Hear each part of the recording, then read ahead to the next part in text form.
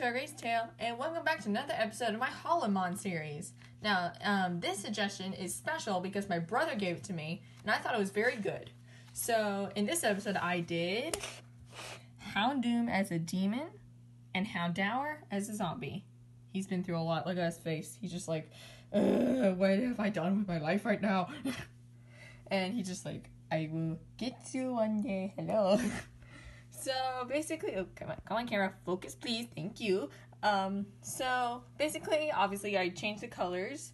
I made him kind of beat up like a zombie because zombies are undead and all that. Because you can see some things are broken. He has wounds.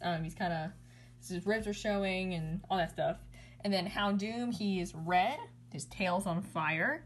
And he has demon wings, and his horns are a little bit curled at the top. And also, I changed his neck thing a little bit. And he doesn't have the things on his back because the wings need to fit. So yeah, that is Houndour and Houndoom Halloweenized, I guess. That sounds really dumb.